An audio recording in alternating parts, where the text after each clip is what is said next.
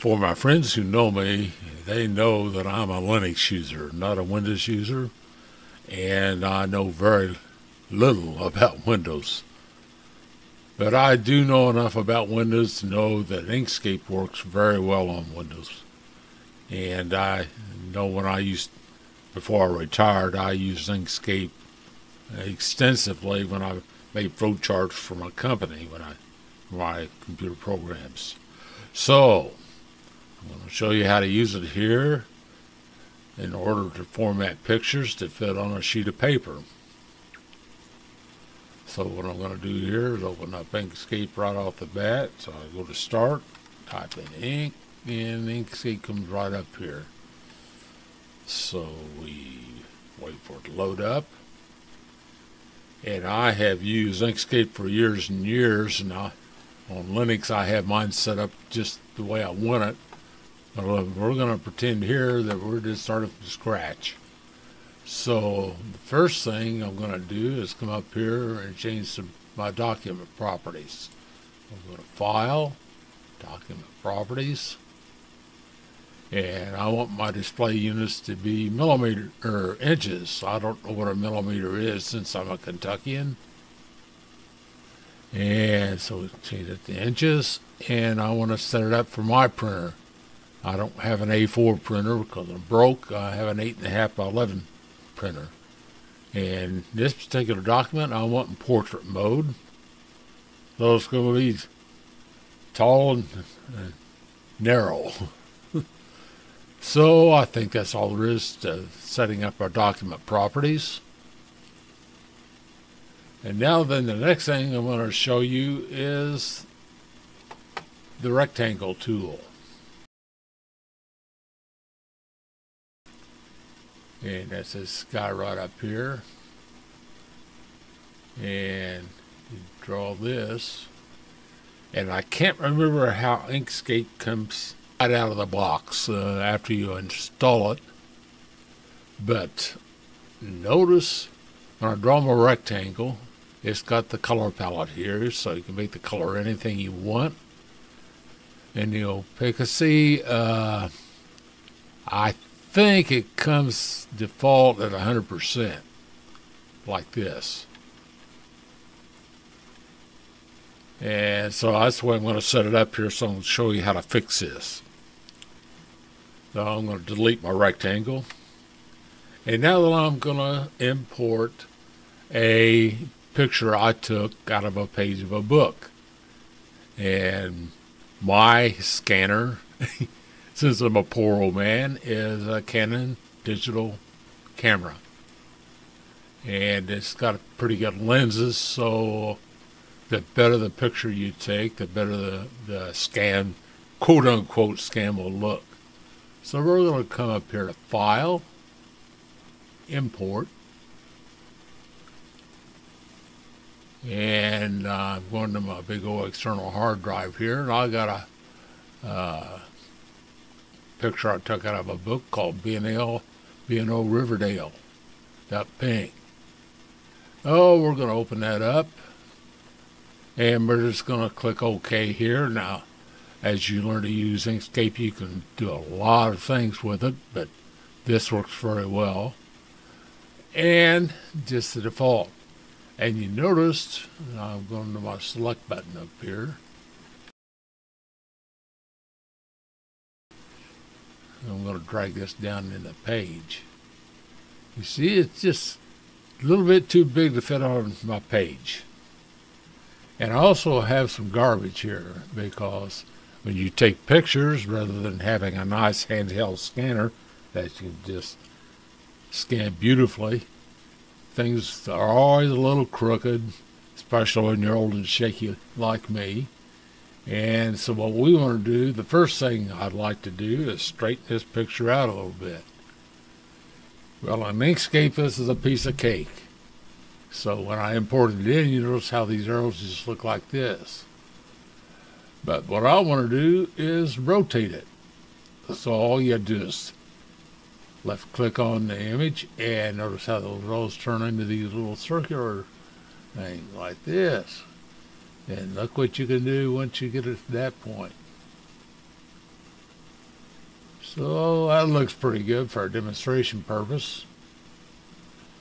That looks pretty straight. So now I'm going back to my selection mode.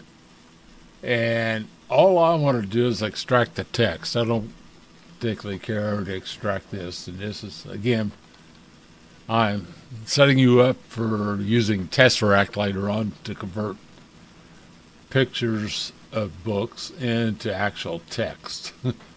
So we're going to go this route right now. So now then what we want to do is crop the image. This is really fun in Inkscape, so let me show you how we do it. First of all, we create a rectangle. And I just want to put this rectangle. Oh boy, am I in trouble. I can't see a daggone thing. I don't know where I stand. So, let's come down here to fill. And click on fill. We'll see where my mouse is right there. And we're going to bring up the opacity deal I was talking about earlier on. And I usually try to set this for about 5%. So we'll end up dragging 5% both ways. And now then you can see how this is a pretty gray. And if you prefer pink, you can click on the color palette up here and make it any color you want. So this is really a powerful tool. Yeah, it looked like I got that just a little bit on the wide side, so I'm going to click on my select button up there, that arrow right there at the top. And let's drag this in just a little bit. And let's drag this down just a little bit. So, oh, it's starting to look good. And these come up just a little bit. So now then we're ready to crop. And cropping in Inkscape, I tell you, the way I do it is I hit the Control-A key to select everything. You can also go to Edit, Select All.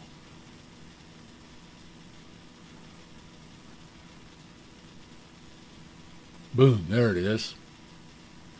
And now then we got everything selected and we're ready to crop. So now what we do is come up to Object, and we come to Clip, we come to Set.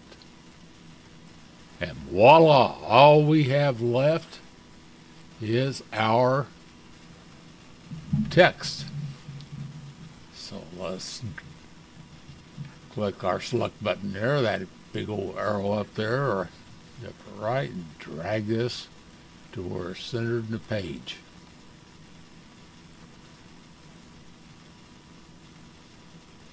Now, as you play with Inkscape, you're going to find out it does a lot of things. You can even put your own text in.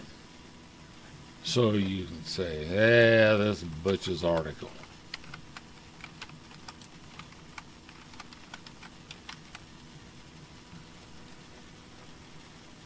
And there's all kinds of alignment tools that are available, and I'm just going to flat say this is way beyond the scope of this particular video. But anyway, that's how you can format or take a picture you took out of a book or a scan and get it to fit on an 8.5 by 11 sheet. So now then we're all set, ready to export this to a ping file. So now then we come up here to File, Export to Ping Object. And we're going to do the whole page because we got our page set up this way. So I'll come up here to Export Area. I say I want to export the entire page. You can see our page is 8.5 by 11 right there.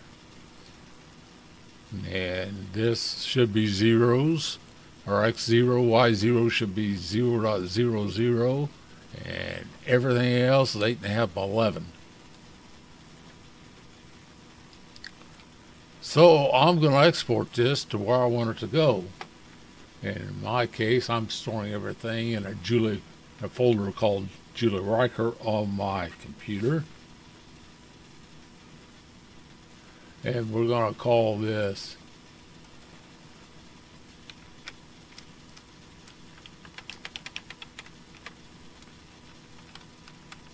Butch Article. Just so we'll know what it is.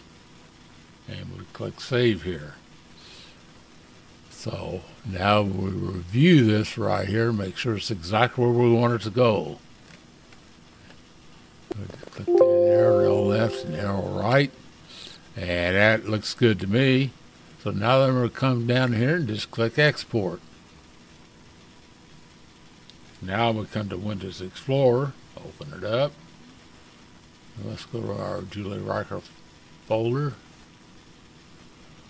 And there's Butch Article right there. Let's see what it looks like when we open it up. Double click. And there it is on an 8.5 by 11, 8.5 by 11 sheet of paper. Right there.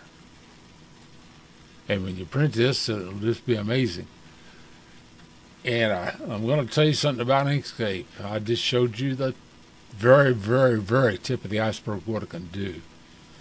And I recommend, there's all kinds of good sources on the internet showing you how you can actually make this print.